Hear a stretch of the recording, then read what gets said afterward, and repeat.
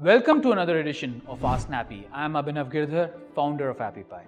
Today's question comes from Faisal from Saudi Arabia, and he runs a small news portal, and he asked if he could leverage Appy Pie's website builder to create a full-blown news website and app using Appy Pie's platform.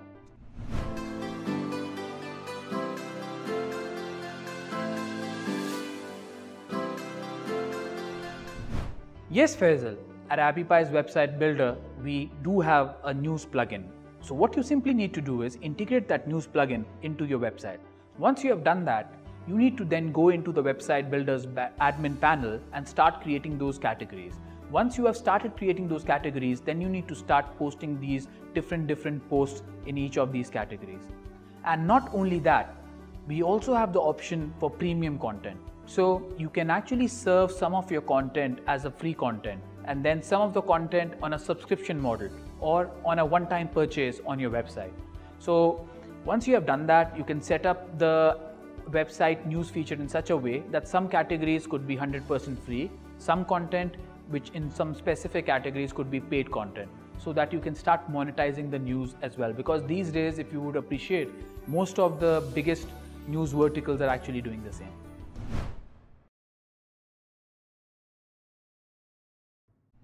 With Appy Pie, you can certainly create your news app.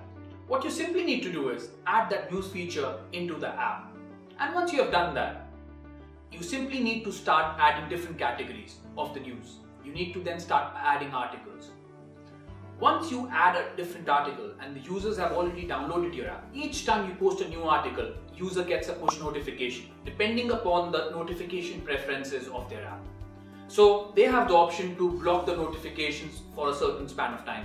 They also have the option to choose only notifications of a category they like. We also have the option to bifurcate your content into premium and public content. So when a user downloads the app and accesses the app, public content is available to all users. But then you might even have some premium content.